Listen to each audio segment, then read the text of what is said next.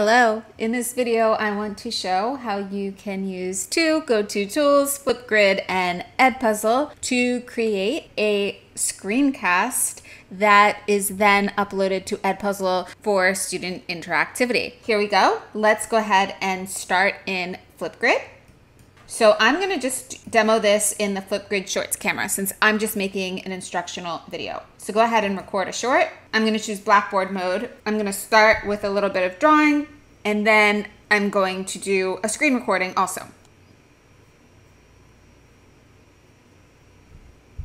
Hi class, welcome to this video. I hope you are having a good day. Gonna pause, gonna press next.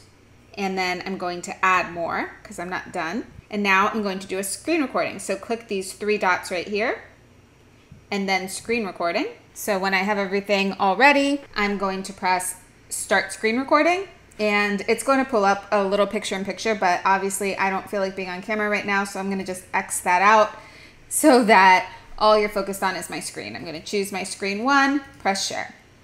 Now I'm going to go over to my presentation, and I can present my presentation. So go through your slides as you would. You can go into present mode, stop sharing, go over to Flipgrid, and then I can review the full clip and make sure that it all looks good. If there's anything that you needed to adjust or edit, you can always adjust the clips by double clicking on them, and then you can grab the sidebar to remove from the beginning or the end of any clip, confirm, and it will do a minor edit there. Press next when you're all done. For my selfie, I want to just select a frame for this one. And now I need to get it into Edpuzzle. How I'm gonna do that is I'm gonna click on the video. I'm going to just download it to my desktop, go over to Edpuzzle, go to Content, go to My Content, Add Content, upload a video. Then you can just drag your video in here, just like that.